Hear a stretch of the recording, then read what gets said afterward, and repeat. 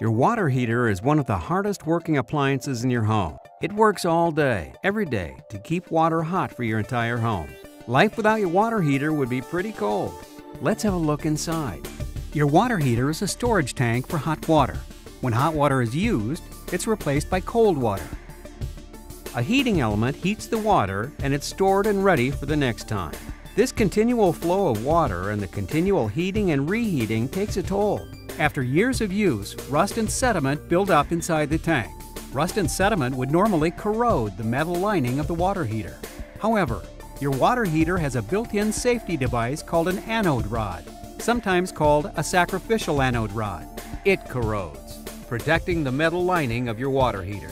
But eventually the anode rod dissolves.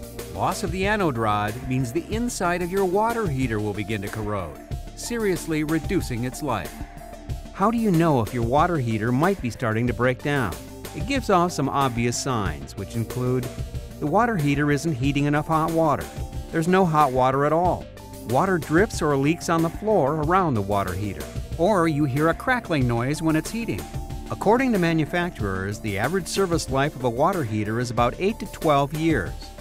Annual flushing of your water heater can help reduce the effects of sediment and rust buildup and extend its life.